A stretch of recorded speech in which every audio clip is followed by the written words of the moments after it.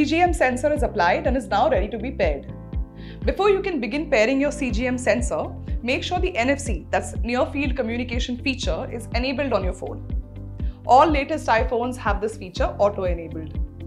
Android phones, however, may have this feature available, but you will have to turn it on.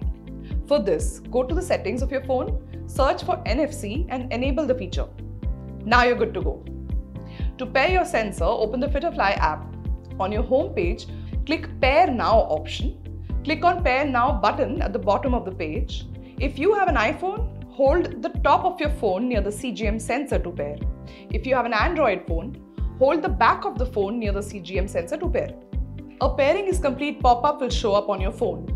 Once the pairing is complete, your sensor will be activated in 1 hour.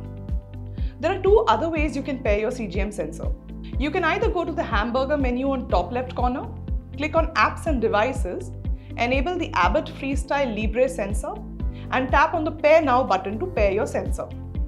Or you can go to the glucose diary in the tracker section, access More menu and then tap on Pair Sensor option. Now that you have successfully paired the CGM sensor, please follow these tips in case you find any sensor related issues. If your sensor gets dislodged, please report the same via the help option in the sensor section of the home screen or glucose diary immediately. In case the sensor gives unusual readings after the first 24 hours, you can start the sensor verification process via Verify My Sensor option in the More menu of the sensor section on home screen or glucose diary.